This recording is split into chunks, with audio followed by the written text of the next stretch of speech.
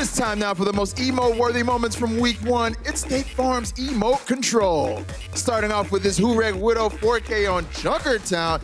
It's a breath of fresh air that we all needed.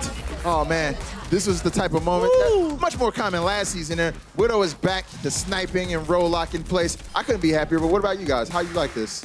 Love to see it. This was my face when I saw Hurek being fielded to begin with. No, that was my face. That is my face. It literally is your face. Potato Josh.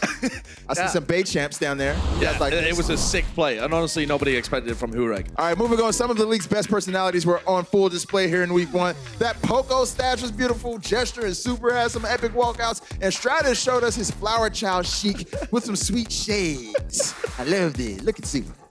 I love it. It's so good. I mean, you can tell the players are just loving this meta. Oh, yeah. They all get to come out. They get to play their roles. It's what they were hired for in the first place. Yeah, they're loving it. Yeah, it's great. What are you doing? What are you doing? I'm just... Why is your sign so big? I don't know. I really don't know. That's the only reason why I do. All right, guys, moving along. Look at the big brain on Logix. He based the Pharah, back with Spawn, swaps the McCree, then dusts that fool with a flashbang. This is currently the most popular clip on our Twitch channel, but for a good reason, of course. Oh, yeah.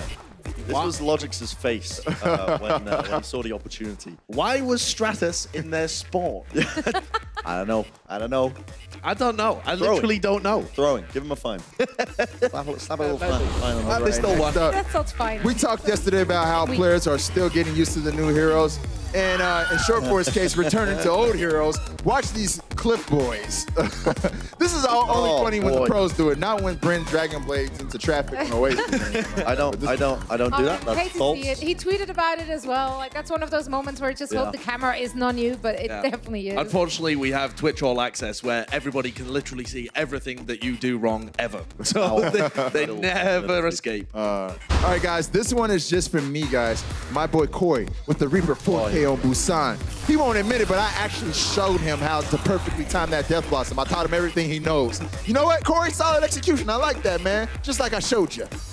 I'm pretty sure this was Why you. are ours so much bigger than yours? I don't know. I have a little tiny Bless RNG. I'm like, and we've got massive cute Bless RNG. I'm pretty sure this was Malik in the break. It was. Stage 3 and Stage 4, presumably. Yep. It was your prayers that brought Reaper back into the meta. Yo, Corey for MVP, baby. Corey for MVP. I love